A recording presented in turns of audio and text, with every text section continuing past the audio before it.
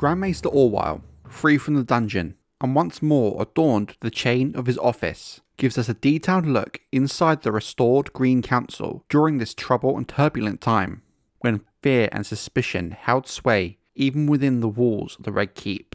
At the very time when unity was most desperately required, the lords around King Aegon II found themselves deeply divided and unable to agree on how best to deal with the gathering storm. The sea snake, Corlys Velaryon, favoured reconciliation, pardons, and peace. Borys Baratheon scorned that course as weakness. He would defeat these traitors in the field, he declared to the king and council. All he required was men. Casterly Rock and Oldtown should be commanded to raise fresh levies at once. Sir Tywin Lannister, the blind master of coin, proposed to sail to Lys or Tyrosh and engage one or more sellsword companies. Aegon II did not lack for coin like his sister did, as Sir Tywin had placed 3/4 of the crown's wealth safely in the hands of Casterly Rock, Oldtown, and the Iron Bank of Braavos before Queen Rhaenyra had seized the capital and the treasury. Lord Velaryon saw such efforts as futile. We do not have the time. Children sit in the seats of power at Oldtown and Casterly Rock. We will find no more help there. The best free companies are bound by contract to Lys, Myr or Tyrosh. Even if Sir Tywin could prise them loose, he cannot bring them here in time.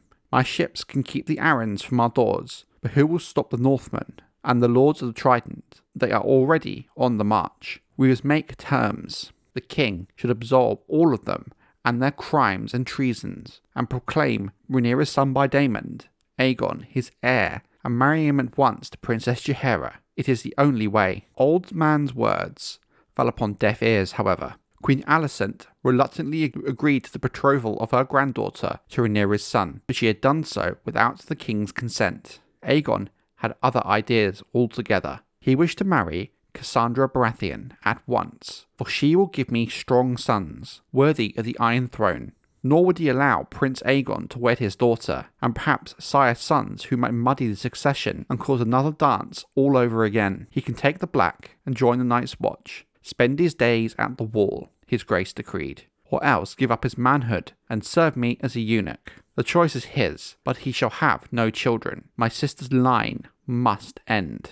Even though that was thought to be too gentle a course by Sir Tywin Lannister, who argued for the immediate execution of Prince Aegon the Younger, the boy will remain a threat, so long as he draws breath, Sir Tywin declared. Remove his head, and these traitors will be left with neither a queen, nor a king, nor prince. They'll have no banner to rally around. The sooner he is dead, the sooner this rebellion will end. His words, and those of the king, horrified Lord Velaryon, the aged sea snake. Thunderous, in his wrath, accused king and council of being fools, liars, and oath-breakers, and stormed from the chamber. Borys Baratheon then offered to bring the king the old man's head, and Aegon II was on the point of giving his consent when Lord Larys Strong, the Clubfoot, spoke up, reminding them that the young Alan Velaryon, the sea snake's heir, remained beyond their reach on Driftmark. Kill the old snake and we lose the young one, the Clubfoot said, and all those fine swift ships of theirs as well. Instead, he said, they must make a move at once to make amends with Lord Corlys, so as to keep House Velaryon on their side. Give him his betrothal, your grace, he urged the king. A betrothal is not a wedding. Name young Aegon your heir. A prince is not a king. Look back in history and count how many heirs never lived to sit the Iron Throne. Deal with Driftmark in due course, when your foes are vanquished and your tide is at its full. That day is not yet come. We must bide our time and speak gently to him until then. Or so his words have come down to us from Maester Orwyle by way of Monkkin. Neither Septon Eustace nor the fool Mushroom was present at the council, yet Mushroom speaks of it all the same, saying there was ever a man as devious as a Clubfoot, or he would have made a splendid fool, that one. The words dripped from his lips like honey from a comb, and never did poison taste so sweet. The enigma that is Larys Strong the Clubfoot has vexed the studies of the Seven Kingdoms for generations, and is not one we can hope to unravel here. Where did his true loyalties lie? What was he about? He wove his way all through the Dance of the Dragons, on this side and that, vanishing and reappearing, but somehow always surviving. How much of what he said and did was a ruse? How much was real? Was he just a man who sailed with the prevailing wind?